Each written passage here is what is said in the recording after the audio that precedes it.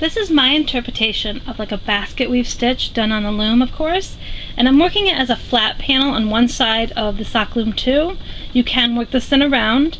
The amount of what you see here are my stitch markers, because wherever I have a purple stitch marker I'm going to be knitting, and wherever there's not one I'm going to be purling.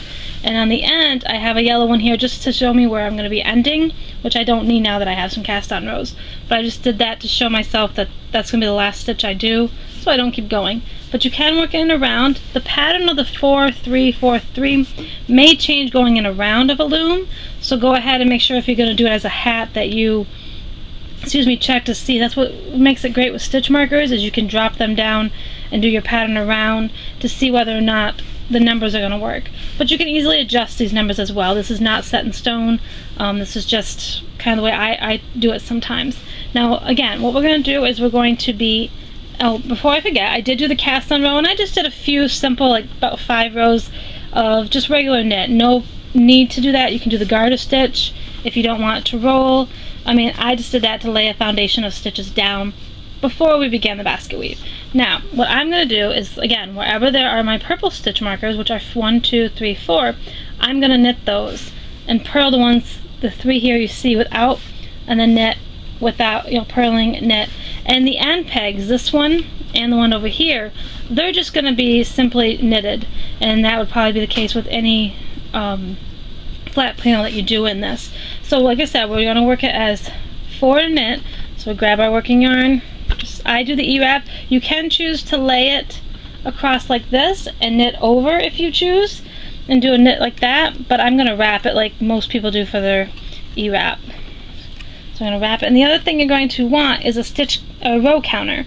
This way you're going to do about, I would say we're going to do about 10 rows of this pattern this way.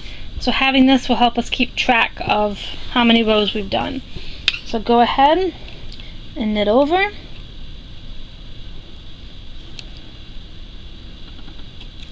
Again, just knitting over where the purple stitch markers are on my loom, which are 4 stitches. And now we're going to bring it in the front to do our 3 purl stitches.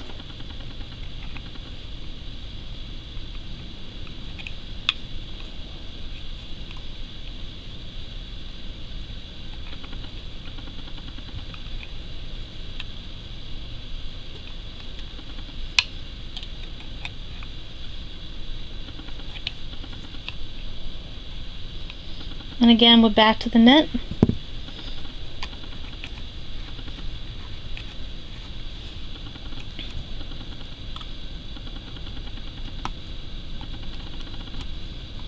And this is just a medium weight worsted yarn, I think a level 4. So it might work out differently too with a bulkier yarn as well. So a lot of times it's best to do a sample if you can. Just a little swatch to show you how many pegs you want to do knit, how many you want to do purl, and to show you how many rows down you may have to do.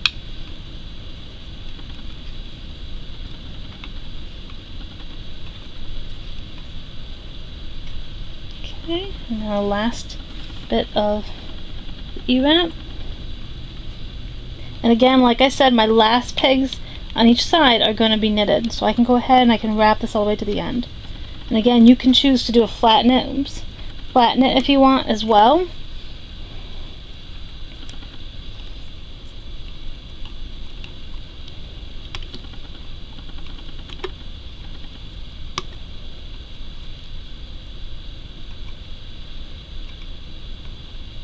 The problem with stitch markers, sometimes they get caught when you're trying to knit over. Okay, and now we're going to come over here and we're going to click that to show we've done 1 row. And that's all I'm going to work back and forth doing that until I get 10 rows completed, and then I'll come back and I'll show you the next step.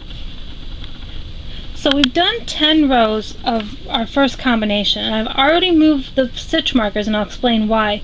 Now when we first started, we knitted and we had purple clips, or purple stitch markers here to indicate that, and we purled, and then we knit and we purled. Well, what we're doing now is we're switching it up. So I removed the 4 pegs here and moved them over here, because now we're going to begin our row with purling, so I don't want any stitch markers there for me, and I'm going to be knitting where the purple ones are again, just like in the other pattern. Wherever there's a stitch marker, and even on the end ones, I put a yellow one, I'll be knitting those. But now we're just switching the pattern up so that now we're purling the beginning of the row and knitting, and then purling, knitting, and then purling. And again, the end pegs will be knitted.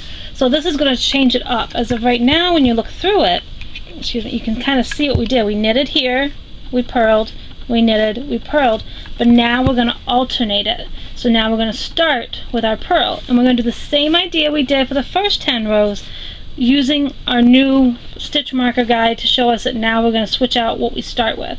So we're going to go ahead and we're going to switch it to start with our purl. And again, we're just going to bring the yarn in front, if it cooperates. Okay, and we're just going to purl our first rows instead of knitting them.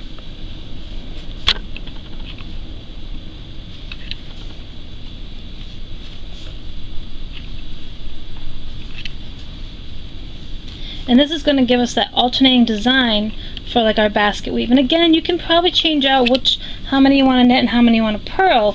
And whatever you choose, say you decide you want to do a 2 and 2, you just need to remember after you do your first section to switch what you start with the row. If you knitted first, now we're purling.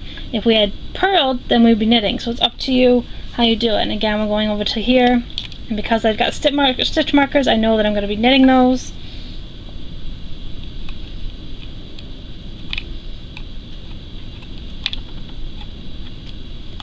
And then I'm going to be purling the ones that don't have stitch markers.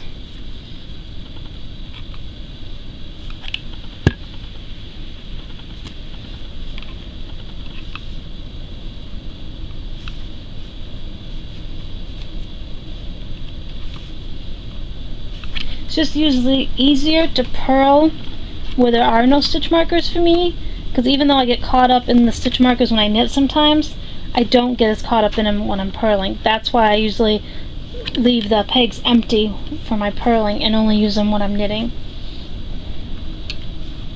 Just a preference I like.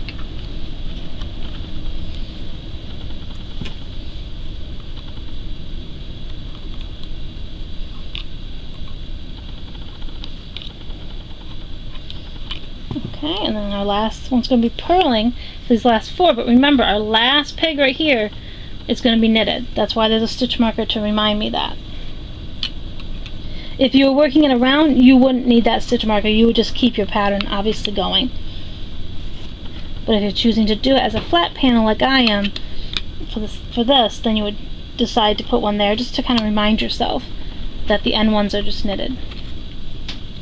And this is a great stitch to work up for like a little washcloth. Like this I'm going to probably keep, it'd be a nice size for like a little washcloth for a kid. Okay, and then we just wrap it and knit this over. And again, go to your row counter if you've got one and click that you did 1 row, and you need to get 10 rows or less. Again, we did 10 rows. This is using the sock loom too, and we ended up with a big square. You can have the square smaller, obviously, with the less amount of rows that you do, but I like the 10 for right now. So I'm going to go ahead and work my way back and forth until I get 10 rows of this pattern of purling and knitting, purling and knitting and purling done, and we'll show you what it looks like. As you can see, I finished up doing another 10 rows, and if we turn it over, you can kind of see how it changes up, because here we have knitted and here we have purled, and when we changed it up, it actually creates kind of a cool design. So you could do this for like washcloths, hats, and all that. And I would say you would do the crochet cast off on it. Depending on the loom will determine how many like chains you have to do in between. So again, do a sample up, and even sample it, doing just a few short rows and casting off to see what you're comfortable with for how many. I'm not going to cast this off because I'm actually going to keep going on with it as a project. But like I said, this will show you kind of how it could become a basket weave. And again, we did 5 rows of knitting, so that's why this part looks a little longer than normal. If we were to go like that, you'd see that they'd be about the same. But again, you can change up the width. You can decide to do them smaller if you want. I did, like I said, 10 rows for each section. But again, change it up if you want. You can change up how many are knit and how many are purl very easily. And it just kind of gives you like that basket weave type pattern. Or even like a checkered board. So it's kind of in between a basket weave and a checkered board, depending on what you are going for. I would say with a basket weave, you probably would do them a little smaller than the 10 rows. I just wanted to make sure you could see it after a little while when I did it on this project. So I would say if you're doing a basket weave, maybe do half, maybe you would do 5. It really depends on the gauge of the loom you're using. So go ahead and make sure to do a swatch, because that will help you determine how far down you're going to want to go. So you can do a swatch of like 5 rows and see if you like that, or again 10. It really depends on the loom. Because it's being smaller than a Nifty Knitter, 10 might have worked better on a Nifty Knitter than this one, or 5. I mean, you can really have fun with it and change it up. And again, this is kind of like being able to do either a basket weave or kind of like a checkerboard type pattern. So I hope this helps, and have a great day.